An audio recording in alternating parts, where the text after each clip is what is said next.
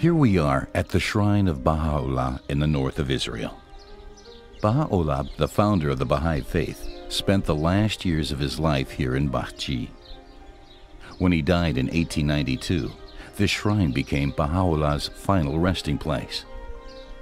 Today, people of every nationality come here to pray and meditate. For Baha'is, the followers of Bahá'u'lláh, this spot is the most sacred place on earth.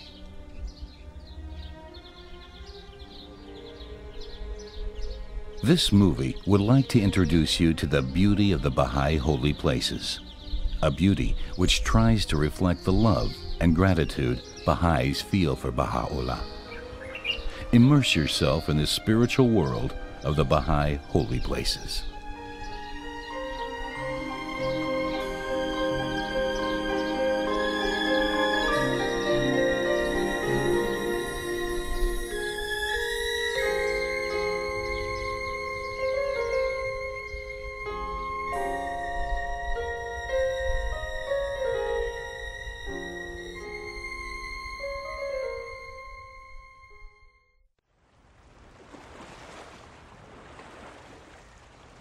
Bahá'u'lláh was born in 1817 in Persia, today's Iran. When he was 35 years old, God revealed to him that he was the bearer of a new divine message for mankind. Bahá'u'lláh began to spread God's new message.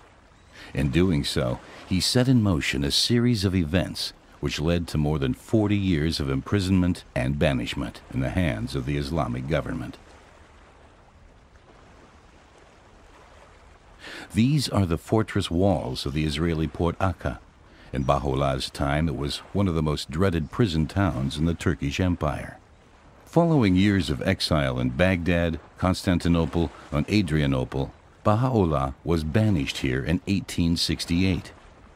Soon after the ship which bore him docked, he was thrown into Akka's dreadful prison. In spite of all difficulties, Bahá'u'lláh continued to proclaim the unity of God, the unity of religion, and the unity of mankind. After 2 years of suffering in the prison of Akka, Bahá'u'lláh and his family were transferred to the house of Abud. Bahá'u'lláh revealed many of his writings in this house, among which is the Kitab Aqdas, the most holy book for Baha'is.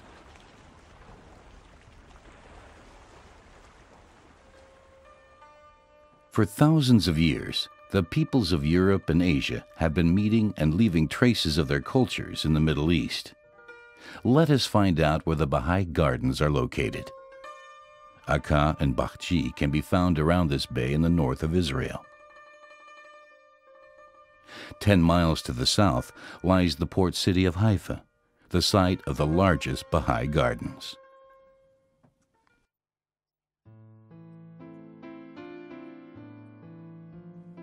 At the time of Bahá'u'lláh, Haifa was an insignificant village. Today, it is the third largest city in Israel. Towards the end of his life, Bahá'u'lláh was permitted to visit Haifa a few times.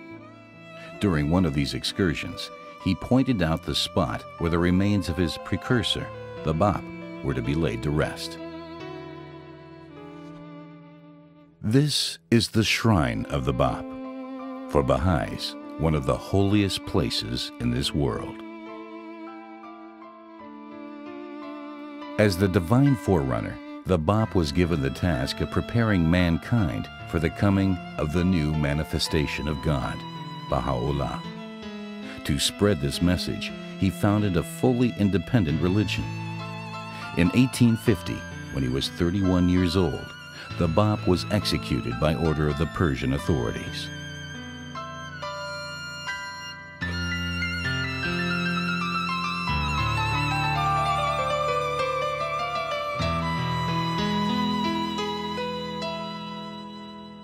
The Baha'i gardens in Haifa comprise the following areas. The shrine of the Bab is the central point,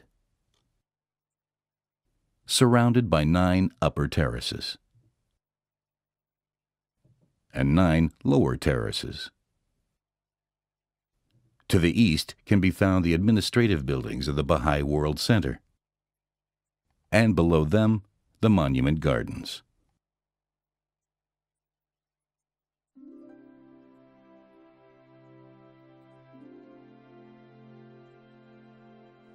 The Shrine of the Bab was built under the supervision of Abdu'l-Bahá, the eldest son of Bahá'u'lláh.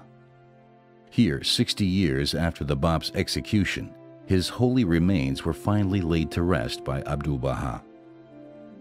In 1949, Abdu'l-Bahā's grandson, Shoghi Effendi, had the Shrine of the Bab covered with a magnificent golden dome. Today, the Shrine of the Bab is embedded like a diamond in a ring of 18 terraces with 9 above and 9 below it.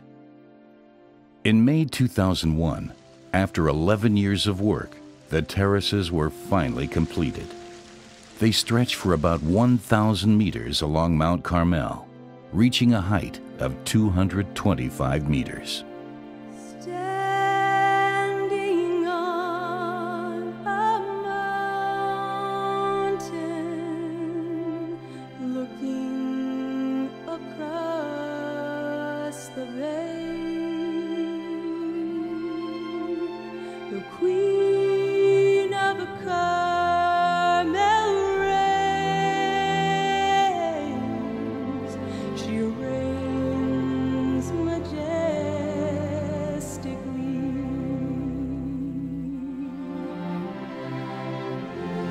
Cry out, O Zion, cry out to your Lord.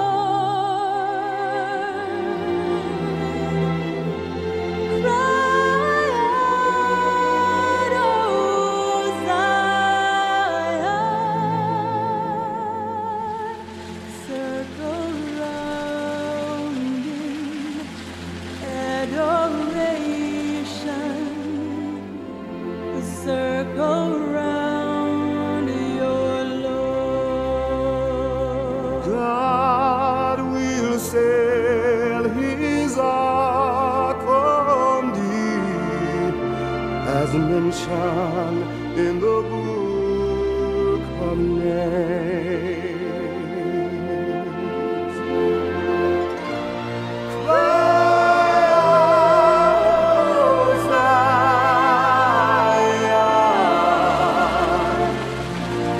Cry out to your Lord. Cry out, O Zion.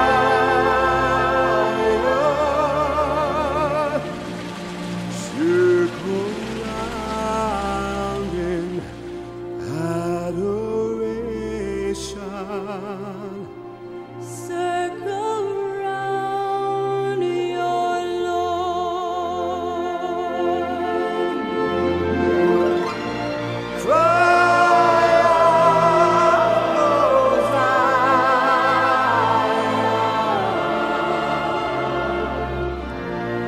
Cry out to your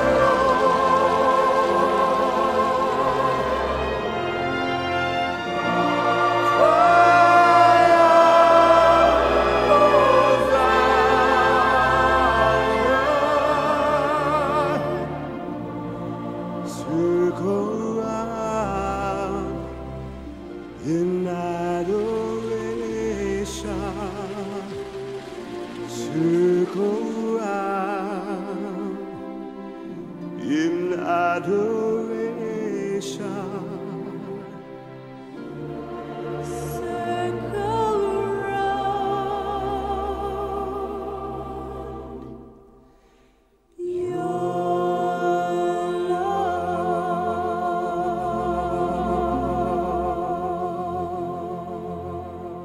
Since their completion, the Baha'i Gardens, which are exclusively financed by the voluntary donations of Baha'is from all over the world, have been a magnet for visitors from every race, religion, and culture.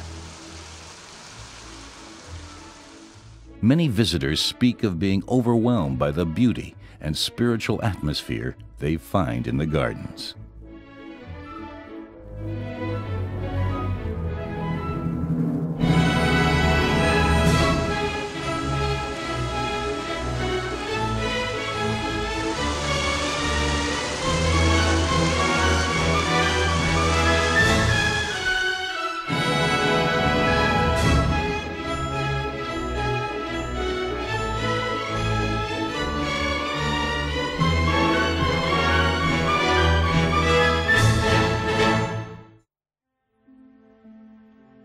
The most important administrative buildings of the Baha'i world community are also embedded in the gardens in Haifa.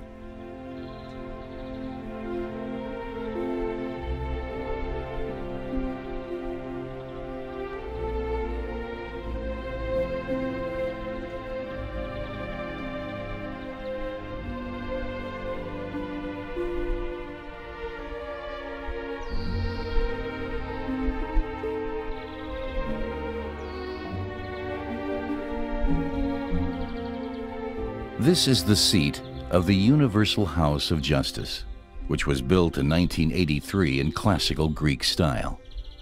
A colonnade of 58 Corinthian columns made of white marble surrounds the building. The Universal House of Justice is the highest authority in the Baha'i world community. Baha'is around the world elect its 9 members every 5 years.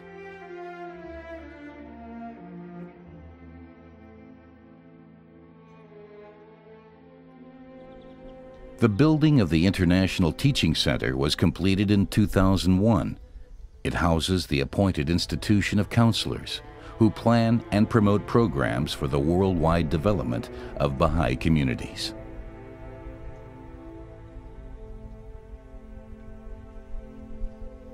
This is the Center for the Study of the Holy Texts, where the Baha'i holy writings and other historical documents are compiled, translated, and studied. This building, which was finished in 1999, is also home to the International Baha'i Library.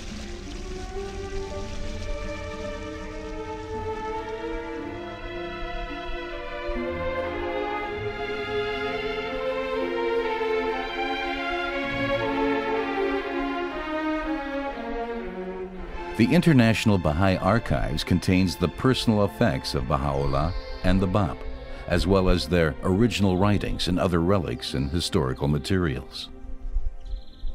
Made of Italian Chiampo stone, the Baha'i Archives is the oldest administrative building.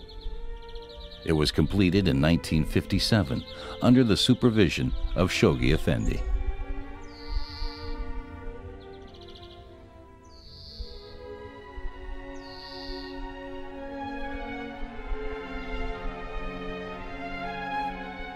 The monument gardens can be found below the administrative buildings.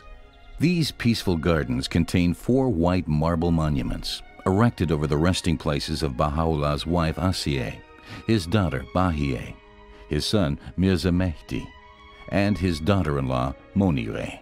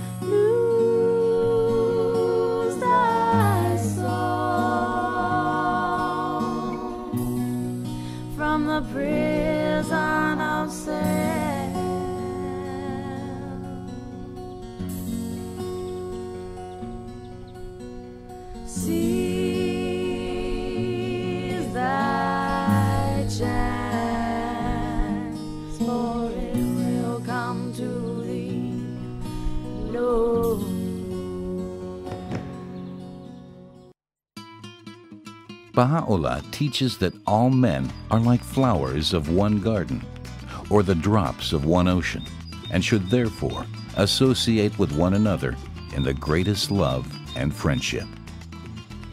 This central teaching, the unity of mankind, is already a reality at the Baha'i World Center in Haifa. Here, more than 700 Baha'is from more than 70 different countries work together in utmost unity and harmony. En el jardín de tu corazón no plantes sino la rosa del amor, tu amigo. En el campesino la rosa. Hello, my name is Olga and I'm from Russia. Hi, my name is Sivesoli Tevere from Zambia. Hi, my name is Corinne and I'm from the United States. Hi, my name is Martijn and I'm from the Netherlands. Imainaya, my name is Gonzalo and I'm from Bolivia. Hello, my name is Harrison and I come from Vanuatu. Aférrate a la compañía de los justos y elude la sociedad. Hello, I'm Barbara Dietmar from Germany. Mabuhay, I'm Tony Sibidan from Philippines. Hello, my name is Genevieve and I'm from Ghana. G'day, I'm Andrew from Australia. Merhaba, my name is Murat. I am from Turkey. Hi, I'm Ada and I'm from St. Lucia.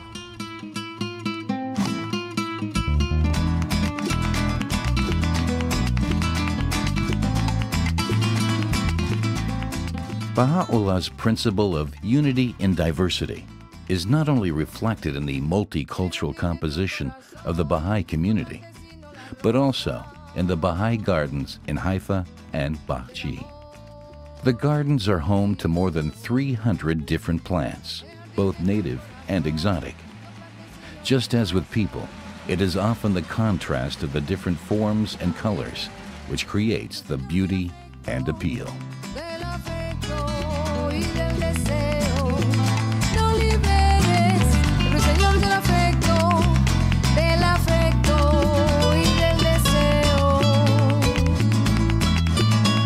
Aférrate a la compañía de los justos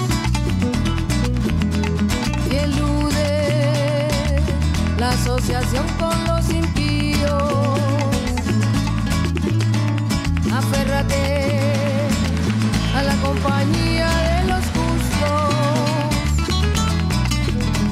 y elude la asociación con los impíos.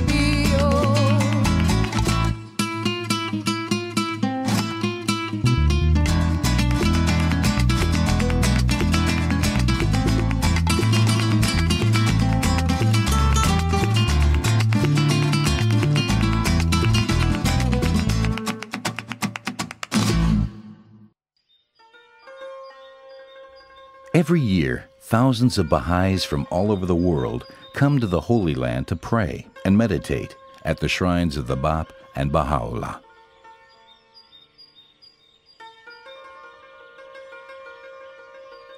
The Baha'i Gardens do not only provide a dignified setting for the shrines of the Bab and Bahá'u'lláh, they also help both pilgrims and visitors to find and experience precious moments of meditation and inner peace. The splashing water, the singing birds, the perfumed air, the beautiful plants, and the rich symbolism of the architecture all help to create a spiritual atmosphere. I beg thee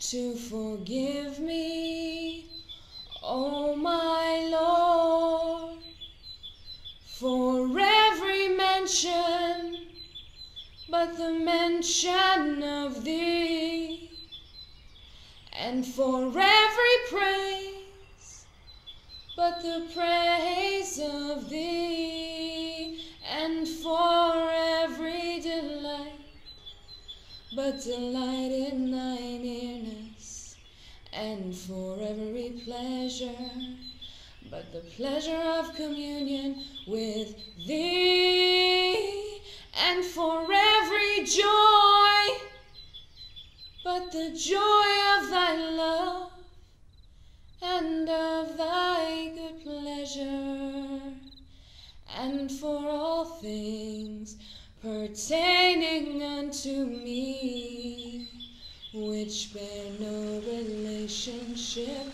unto thee.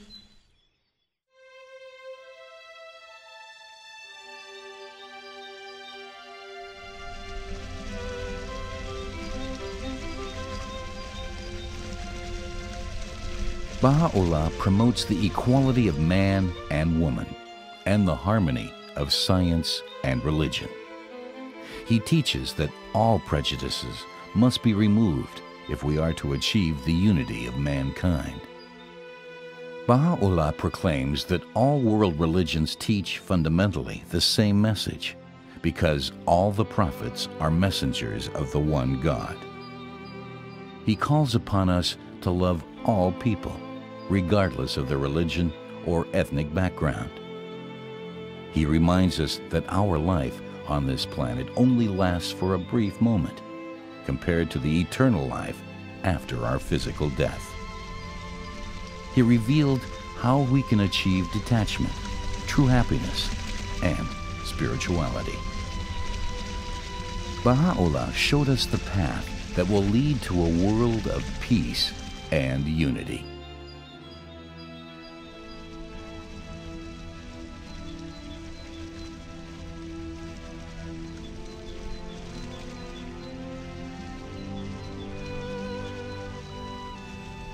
In one of his many books, Bahá'u'lláh wrote, "Be generous in prosperity and thankful in adversity. Be unjust to no man, and show all meekness to all men. Be as a lamp unto them that walk in darkness, a joy to the sorrowful, a sea for the thirsty, a haven for the distressed.